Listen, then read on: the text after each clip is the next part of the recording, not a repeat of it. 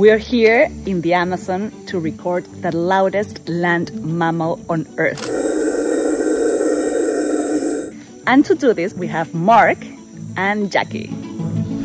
They're scientists on a mission, documenting all 8 monkey species in the reserve.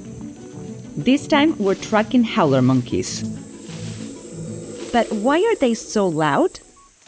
The secret? This. It's called a hyoid bone.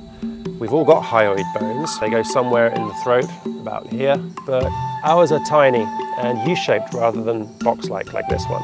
This hyoid is from a red howler monkey, a male, which means it's about as big as they get. And of course, what it does in the howler monkey is act as a resonating chamber to amplify low-pitched sounds. And to capture their sounds, you need special gear. This is a parabolic disc, and the sound coming from straight in front of the microphone will hit the dish and get reflected to the central point, the focal point. And we can get amplification of 4 or 5 times of whatever we're pointing this at. This parabola is paired with the phone or maybe a tablet, and we are using a recording app to see or visualize the sound waves. We've done pretty well at getting the monkeys, but that's just the first step. So now we need to get all the birds, all the insects, all the frogs, and try and put a name to things and get really good recordings of them. What is your favorite sound?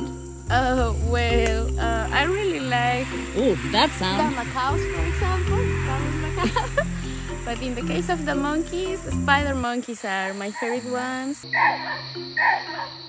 And you, Mark? I like the trumpeters. 3 in the morning, I would wake you up.